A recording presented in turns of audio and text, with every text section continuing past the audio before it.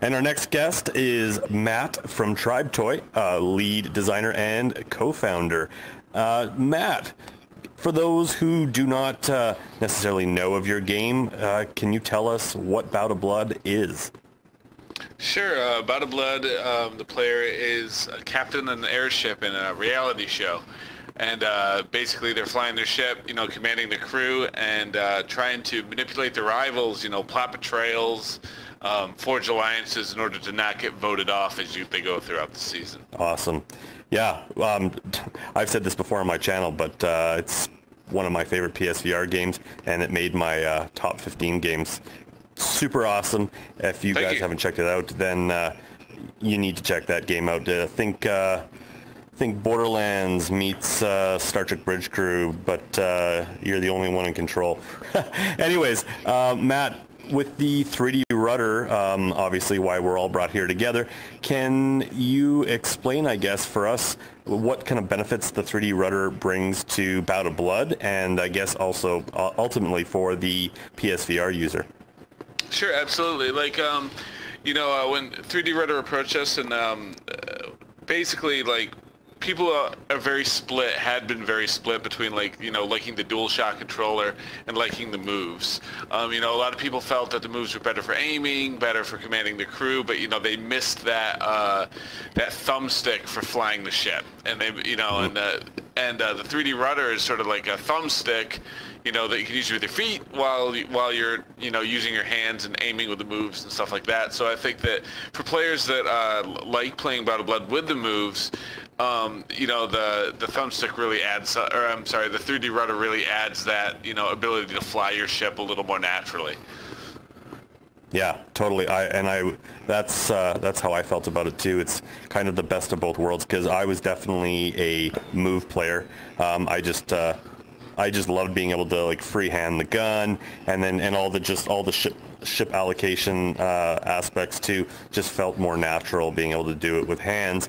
But it is a lot on the controllers when you're trying to turn your ship left and right to get the guns aimed and lower the shields from attack and all that. It just can be a lot when you're trying to manage resources and shoot incoming drones. So yeah, the 3dRudder seems like a natural fit to just get some of that off your hands. So Matt, as far as 3dRudder implementation goes, how did you guys find the process, from more of a technical standpoint, I guess, for developers that might be watching this? It wasn't too bad. They sent us the rudder, and the actual implementation, I think, only took us a few days. So, a few days we had it up and running, and then it was all just about tuning the gameplay. Awesome. Yeah, that's kind of what we've been hearing. So that's good news for gamers and 3dRudder, I guess. Question for you though: foot-based controls in VR, they just seem to be, they seem to be a natural fit, not only for immersion and also gamers' sicknesses with just with movement, locomotion being tied to the feet might make more sense for some people. Where do you see, I guess, foot controls going as we move into the future of VR? Do you see that being something that moves forward or just evolutionizes? Kind of, what are your thoughts on that? Yeah, I mean, I think it'll continue.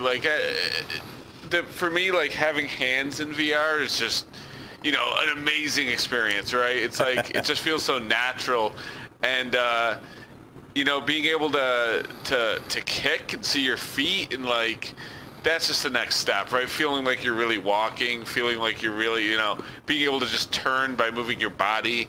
Those are all things that I think that,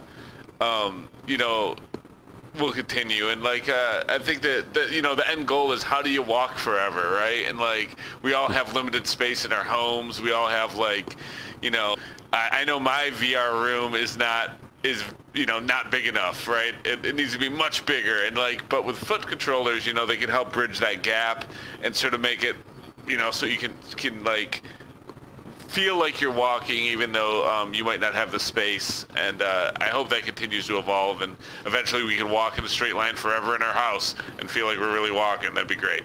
Yeah, you bring up a really good point there. I used to joke with friends because us in the VR world, we always want more immersion. So whatever peripherals, whatever devices that is, but I don't think people really want to be able to run and walk in games, because I was joking with a friend saying, can you imagine playing a Battlefield game and running for 10 minutes to get to A, and then you get shot and you have to start all over again. By the time you actually got into battle, you'd be just sweating buckets. I don't think people really think that through. So I think the rudder definitely is probably more in line with where we're going to go as far as that goes.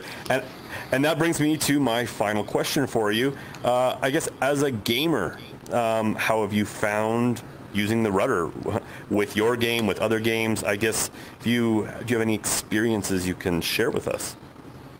Yeah, I mean, I think it's like, I think one of the best things about it is just that you can fly while using your hands, right? And like, you can sort of feel like you're leaning into the turns and feel like you're moving in that, with your body. I think that, it's a great first step toward like that kind of controller, and I'm sure they'll, that the next iterations that they work on and everything else will be even better. So it's really fun, Yeah, awesome. Yeah, and thank you so much for giving us the opportunity to use our rudders with Bout of Blood. Easily one of my favorite PSVR games to date. And with that, I'm going to bring the conversation over to Jason here and discuss a little bit about our own personal experiences with Bout of Blood with the 3dRudder. For Battle Blood, actually, I never used to be able to play with the Move controllers. With the rudder, I actually was able to play with the Move controllers too as well.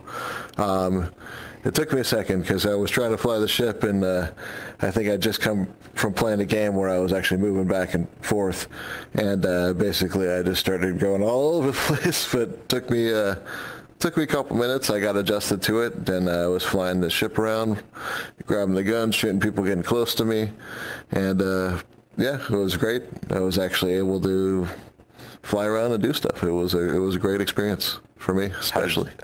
How did you feel in regards to like sensitivity? Do you feel like they had that dialed in? Yeah. I mean, it was good too. So I didn't really have to do too much too. So it was very light in case I was having a bad day. I mean, with the back and stuff like that, I could still play the game because it was super light and it's super easy to do. So yeah, awesome. It definitely wasn't bad at all. It was a great experience. Personally, I was actually surprised with how much I actually enjoyed the rudder. Like I said, I used the Move controllers, and a bunch of other tubers in our community seemed to be split down the middle. Some people were DS4s only, and some people like swore by their Move controllers. I love the moves. Like I said, lots to do on your hands, but I still got very, very competent with it. But when I threw in the rudder, I realized that I'd actually been leaning when I was playing the game anyways, because you feel the giant movement of these huge airships, which was my favorite thing about the whole game, was that sense of the weight. And when I found myself naturally leaning when I had with the rudder, and it just made for a very, very cool experience of feeling like you were really shifting weight with the ship. Something that you wouldn't necessarily have been as aware of, I think, when you were just using your hands.